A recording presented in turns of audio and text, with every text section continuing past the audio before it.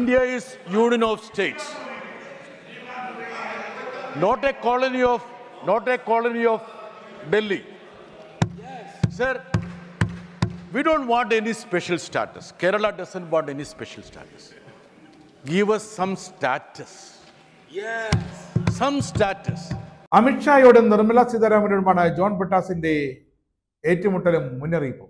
അതിങ്ങനെയാണ്: കേരളം ഡൽഹിയുടെ കോളനിയൊന്നുമല്ല, കേരളത്തിന് പ്രത്യേക പദവിയൊന്നും വേണ്ട, ഒരു സംസ്ഥാനം എന്ന പദവി മാത്രം തന്നാൽ മതി എന്നാണ് രാജ്യസഭയിൽ ജോൺ ബ്രിട്ടാസ് ധൈര്യപൂർവ്വം നിർമ്മല സീതാരാമനോട് ആവശ്യപ്പെട്ടത്. താൻ പറയുന്ന പോയിന്റുകൾ കുറച്ചു വെക്കണമെന്നും കേന്ദ്ര സഹമന്ത്രി പങ്കജ് ചൗധരിയോട് ബ്രിട്ടാസ് തന്റെ പ്രസംഗത്തിന് മുന്നേ തന്നെ ആവശ്യപ്പെട്ടു. ഇതോടെ ചെയറിലിരുന്ന രാജേഷ് ശുക്ല ബ്രിട്ടാസിന്റെ ആ പ്രസംഗം ശ്രദ്ധയോടെ കേൾക്കാൻ പങ്കജ് ചൗധരിയോട് ആവശ്യപ്പെട്ടു. കേന്ദ്ര അവഗണനയ്ക്കെതിരെ സുപ്രീം കോടതിയിൽ പോയ കേരളത്തിനെതിരെ സുപ്രീം കോടതി നിരീക്ഷണങ്ങൾ കേന്ദ്രത്തിന് അനുകൂലമായിരുന്നു എന്നാണ് കഴിഞ്ഞ ദിവസം നിർമ്മല സീതാരാമൻ നൽകിയ മറുപടി. എന്നാൽ എന്താണ് സുപ്രീം കോടതിയിൽ നടന്നത് എന്നതുൾപ്പെടെ വളരെ വ്യക്തമായ ഒരു മറുപടിയാണ് ജോൺ ബ്രിട്ടാസ് പിന്നീട് അങ്ങോട്ട് സഭയിൽ നൽകിയത്. ആ മറുപടി ഒന്ന് കേൾക്കാം. India is union of states, not a colony of Delhi. Yes. Sir, we don't want any special status. Kerala doesn't want any special status. Give us some status. Yes. Some status. Consider as a state of India. That's all. Yes.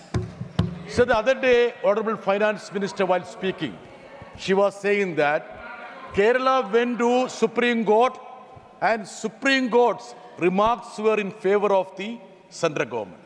Absolutely wrong.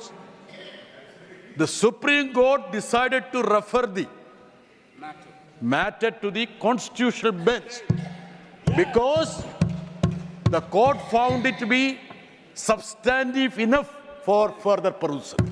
Let me make it very clear. Sir, Kerala pleaded with the union government. In an unprecedented way, Kerala contributed 6,000 crore for acquisition of land for the construction of the national highway. Sir, why we say the states are being relegated, the principles of federalism are being scuttled. I will cite you one statistic. 2019-20, Neeraj Bhai Suniye, Janse. The total cess and surcharges collected was 2,54,544 crore. 2023-24, the surcharges and cess collected by the sender went up to 5 lakh crore.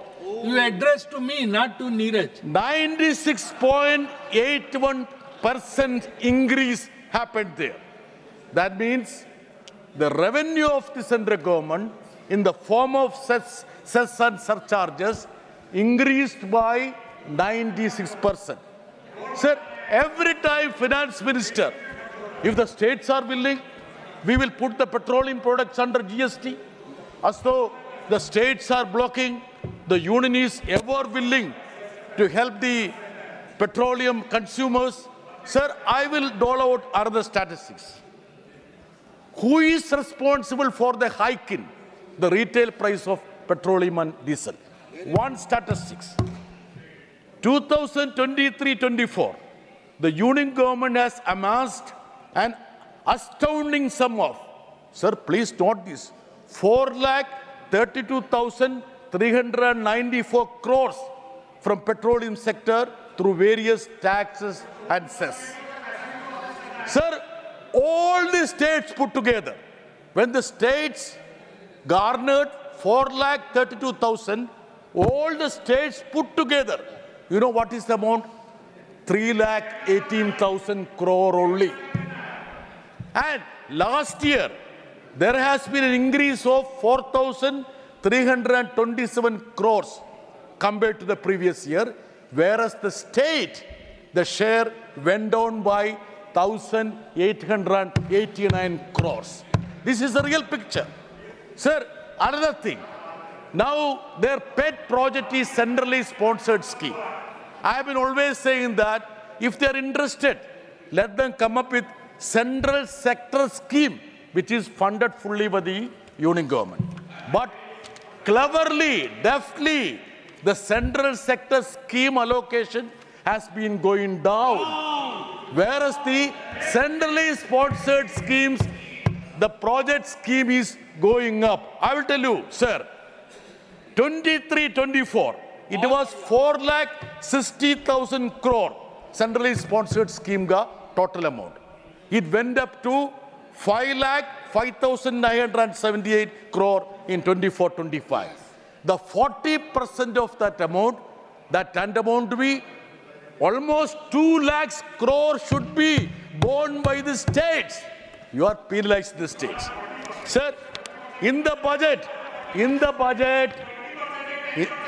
for how many? I will tell you. In the budget, Neeraj, no running comment. Let him complete. there have been several corridors. I won't name the corridors. Several industrial corridors. Why are you giving We have been telling Kochi, Bangalore corridor, no mention. Now 100 industrial parks are being declared.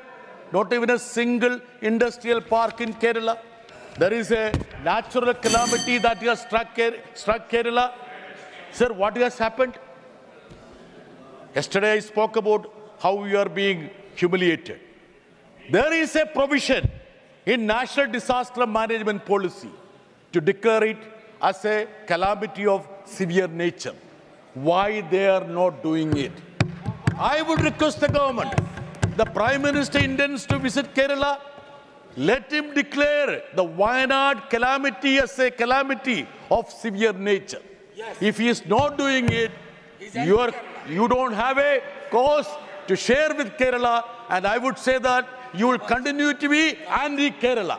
Sir, railway के बारे में जितना बोला है, कवच के लिए पिछले साल कितना 17,000 crore allocate किया, ये पैसा भी खर्च किया नहीं. अभी they're quiet about it, and they talk about the safety of the railways. Are they genuinely interested in the safety of Indian railways?